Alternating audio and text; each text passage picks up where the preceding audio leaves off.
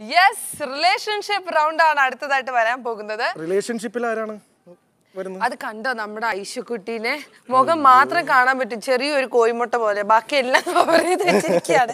ഐഷു ആണ് ഇന്ന് റിലേഷൻഷിപ്പ് റൗണ്ടിൽ പെർഫോം ചെയ്യാൻ എത്തുന്നത്. So let's welcome Aishu onto the stage.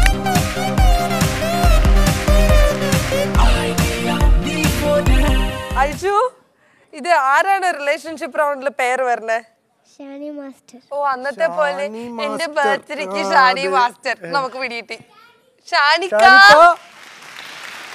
എല്ലാരും ബ്ലാക്ക് ആൻഡ് ബ്ലാക്ക് ഒക്കെ ഇട്ടാണല്ലോ. സോ ഷാനിക, എന്താണ് ഈ ഒരു കോൺസെപ്റ്റ്? നിങ്ങളുടെ എന്ത് റിലേഷൻഷിപ്പ് ആണ് ഇവിടെ പോർട്രേ ചെയ്യുന്നത്? ഇത് ബ്രദറും സിസ്റ്ററാണ് ചെയ്യുന്നത്. ഇത് ആക്ച്വലി ഇപ്പോൾ റീസെൻ്റ്ലി നടന്നുകൊണ്ടിരിക്കുന്ന ഒരു സംഭവമാണ്. അത് പലസ്തീനിൽ ഒരുപാട് ഗാസ എന്നൊരു സംഭവം, അതിൽ പെട്ടുപോയ രണ്ട് ബ്രദറും sister.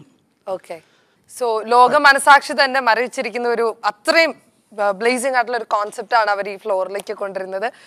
So we can imagine a little bit, പക്ഷെ അത് കൂടുതൽ കാണാൻ ആഗ്രഹിക്കുന്നു. സോ ഷാനിക ആൻഡ് ഐഷു, എനിക്ക് ഇതിനെ കണ്ടിട്ട് സത്യമായിട്ട് ഇങ്ങനെ ഒരു പെൺകുനെ പോലെയൊക്കെ ഫീൽ ചെയ്യുന്നുണ്ട്. നന്നായിട്ട് പെർഫോം ചെയ്യാ Aishu and ഷാനിക. All the best.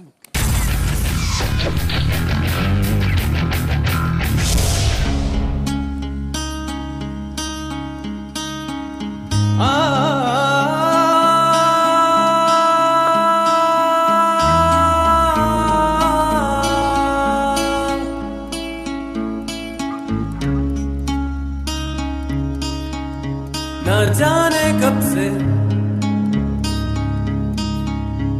उम्मीदें कुछ बाकी है, मुझे फिर भी तेरी याद क्यों आती है, न जाने कब से. भैया भैया पानी.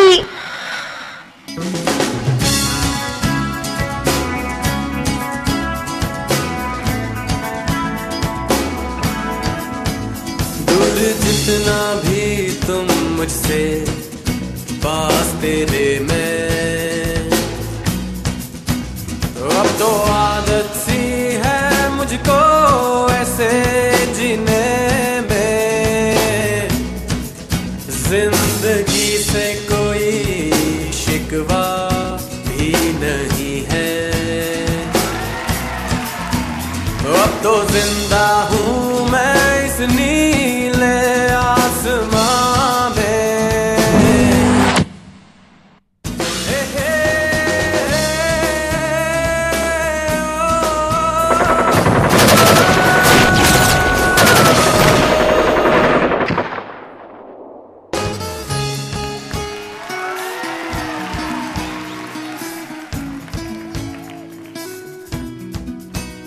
अब तो जिंदा हूँ मैं इस नीले आसमां में.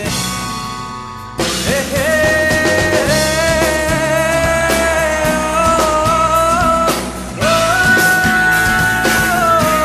सभी रातें हैं,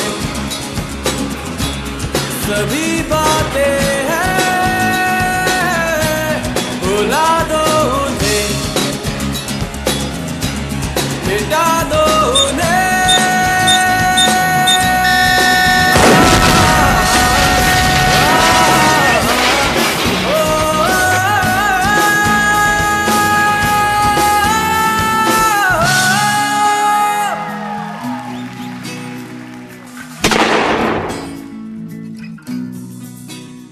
अब तो आदत सी है मुझको.